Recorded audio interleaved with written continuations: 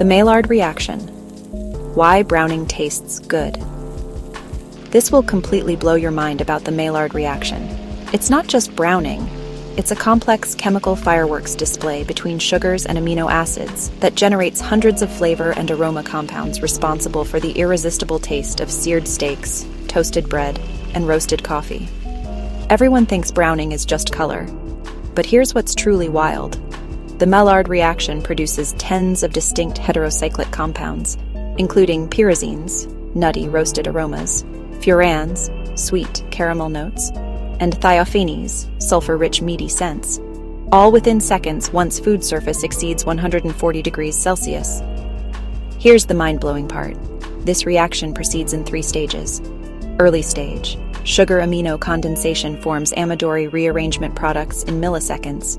Intermediate stage. A-decarbonyls yield Strecker aldehydes, malty, nutty aromas, and furans, caramel-like scent. Final stage. Polymerization of reactive intermediates produces melanoidins, the brown pigments also contributing antioxidant properties. Think about this incredible process.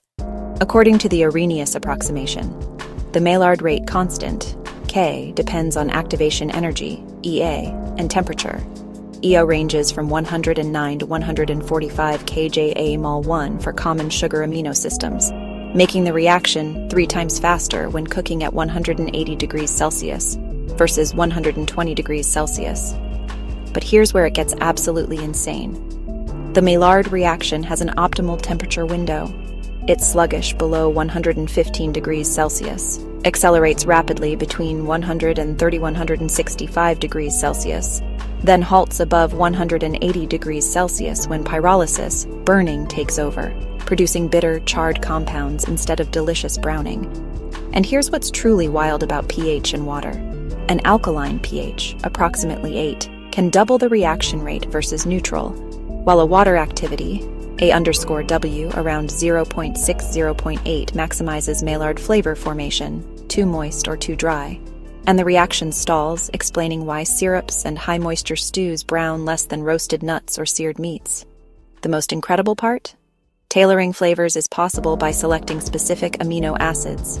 Cysteine yields sulfurous meaty notes, lysine drives sweet caramel aromas, and glycine produces malty toasty scents, allowing chefs and food scientists to engineer custom flavor profiles through ingredient choice and cooking conditions. Mind blown? Drop a emoji if you never realized that the golden crust on your bread or the sear on your steak is a masterclass in chemistry, because the Maillard reaction